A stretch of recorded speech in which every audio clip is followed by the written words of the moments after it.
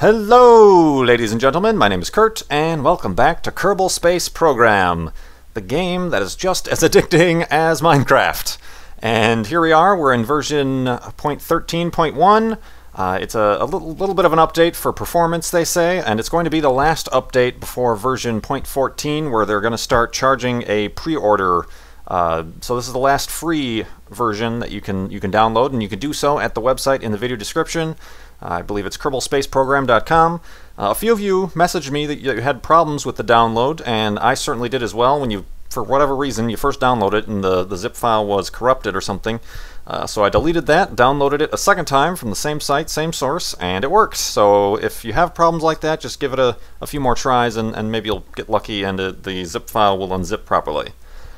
But regardless of that, there are bigger issues at stake today, because we are going to the moon. We choose to go to the moon in this decade and to do the other things, not because they're easy, but because they are hard. And that is my best, worst JFK impersonation. So yes, start the game, get beyond my crappy impersonations, and I am going to build a moon rocket. I'm still in the vanilla version of the game. I would like to at least be able to orbit and then return from the moon with the vanilla parts and physics and everything. I've heard all of your messages as well, that yes, you can land on the moon and then get off the moon and return home with the vanilla items. I might try that eventually, I'm not sure, but I just want to figure out how to orbit and then return from the moon. So I'm going to start from scratch here with a brand new rocket. My previous design I don't think is going to work.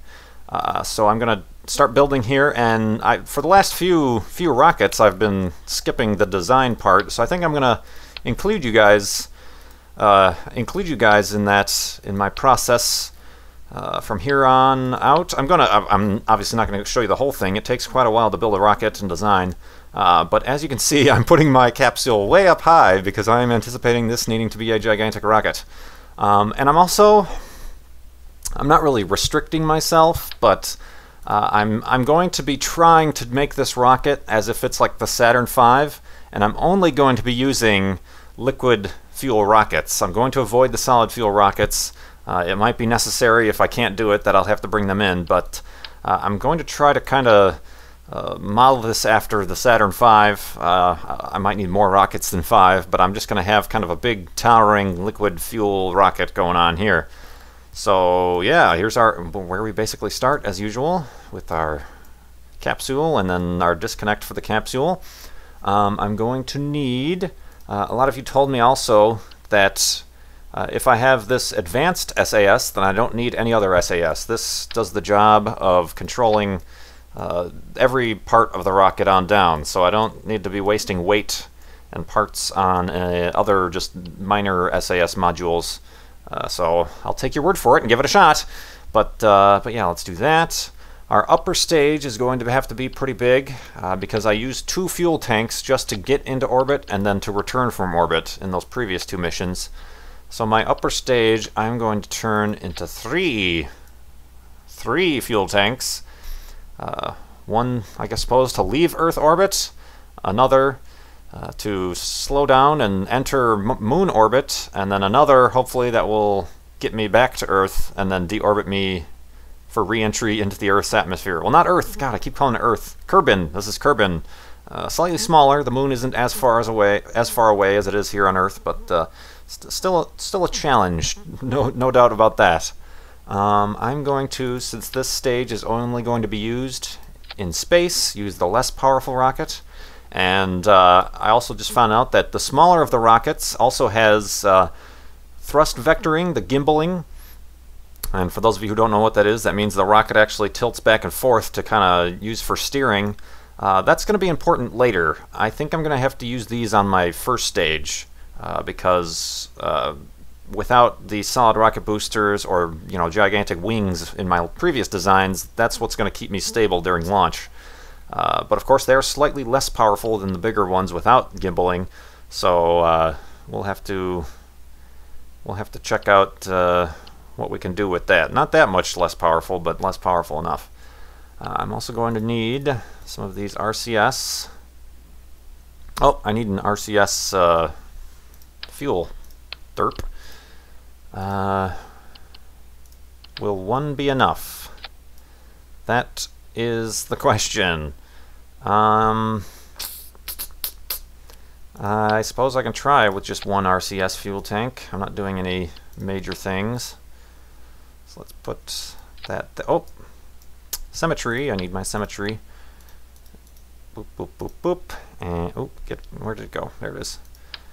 So yeah, I might be cutting in and out at various stages of rocket design because I know it's not immensely interesting, but yeah. Let us do right there seems like a good enough spot. And now let's start planning the second stage. Alright, I'm back, and right away into my second stage I'm going to go into the 3 tri-coupler doohickey, and then 3 fuel tanks, 3 sets of 3 fuel tanks. And dang it, these things are a little bit buggy, these supports. Even when you use the symmetry option, you like attach one and then it doesn't duplicate itself to the other one. So let me try to figure this business out, this jazz, if you will. All right, that's there, that's there, that's there. Okay, and then I've got coming down to the big engines, and I have 3 more couplers. I'm going to try to get, because unfortunately I can't attach these this close to each other. They don't fit.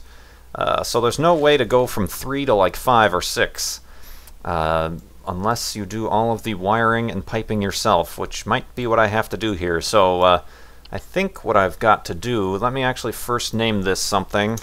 Somebody suggested I call the moon, obviously it was the Saturn V, so let me call this the Farlander. Depending on how many rockets I have at the bottom will determine what number it is. So let's save the Farlander rocket, and then figure out what I need to do here for fuel. So we've got that, got that. I don't know if I should go for 4 on the bottom, because I need a lot of fuel to get to the moon. Oh Lord, I have no idea how stable that's going to be, but I'm going to see if I can attach, let me, before I do that, let me attach some supports so these guys don't fly apart. Yeah, see, I got to do this one at a time because the symmetry goes to hell. Let me just do that to that. I just don't want them flying to pieces. Ooh, I need to see the other side. That to that.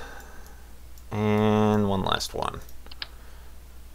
That to that. Okay.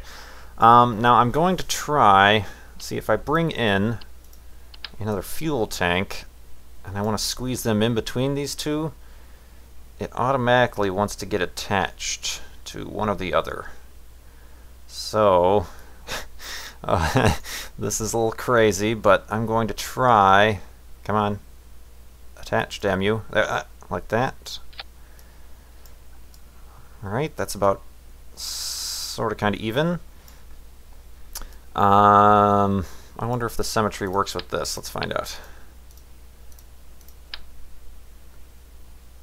No. Yeah, see, I gotta do this one at a time. It's kind of annoying. I wish there was a way. See right here, if I just have this part over here, I can't start adding parts to it. I wish there was a way, and maybe there will be in a future version of the game, to like assemble parts on the side and then bring them in. Just because once I start covering all this up, I lose part of that the view in order to assemble these items. But we'll see how this goes, and I will bring you back in when I figure out what the hell I'm doing.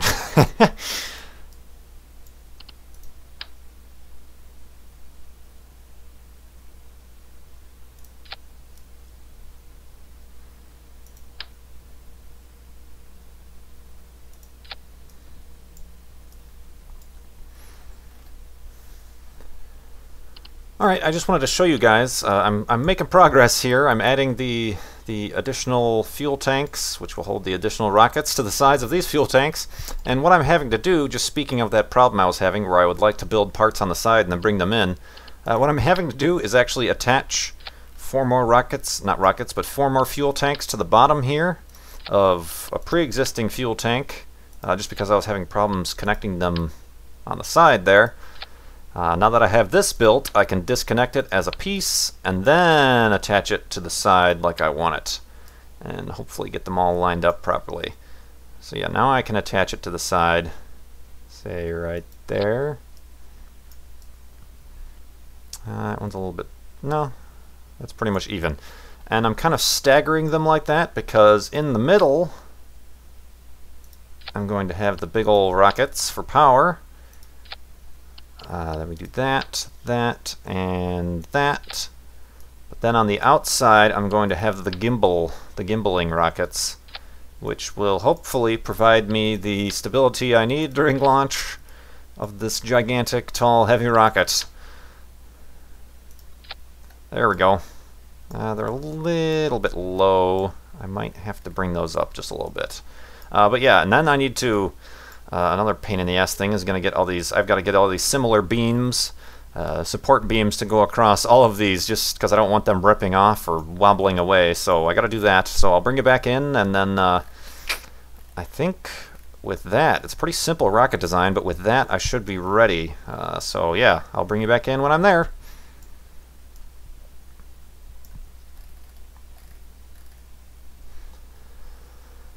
Alright guys, I'm back, and I think I have a proper rocket here to go to the moon. I've named it the Farlander VI, naturally because I have 6 main engines, but coming down from the top stage, we have a beefy second stage, and then our gigantic first stage here, which, as you can see, has, how many do I got?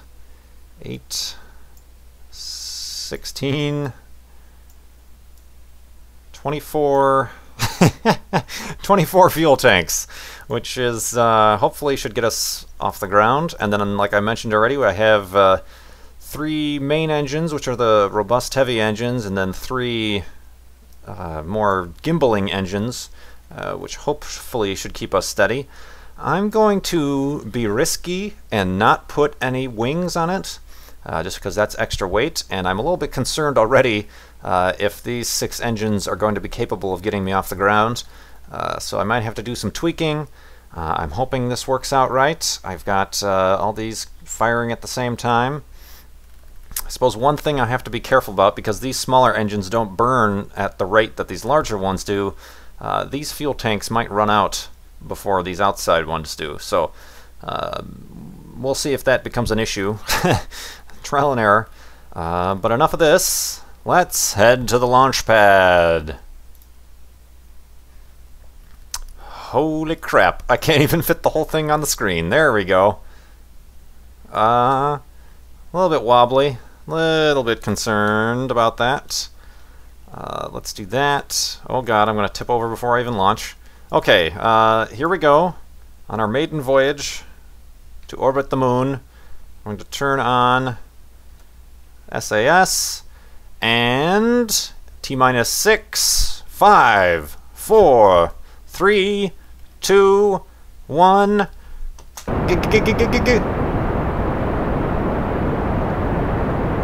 And I'm too heavy.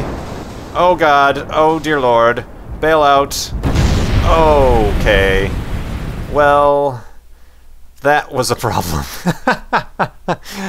Sweet baby Jesus. That was the first time I killed the astronauts, I suppose. Yeah. Yeah. So there is a problem of too much weight. Back to the vehicle assembly building. Oh, mercy. Okay. So, lesson number 1. Don't have too much weight. I suppose... I think if I start changing everything, everything's going to break. So I kind of have to start over from scratch here, don't I? What if... I kind of started the lift off. What if I just remove that? Let's see what that does. We move these guys down. I need that to be 4 of them. I was like really close to lifting off. It really wanted to, but it did not. Oh, get out of here.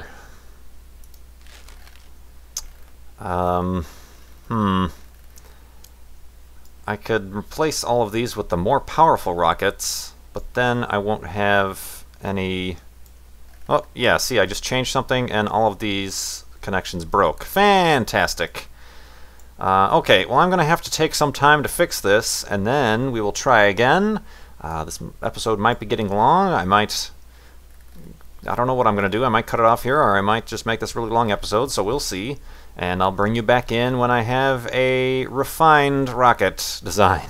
So, be back in a minute.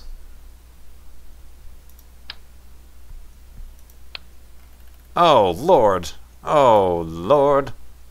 See what just happened there? I just disconnected this part to make an adjustment, and it totally broke everything underneath it. And then you go to put it back, and I've lost all of my extra fuel tanks. That's annoying. Yeah, this might take longer than anticipated, so I'll be right back. I just wanted to show you guys that.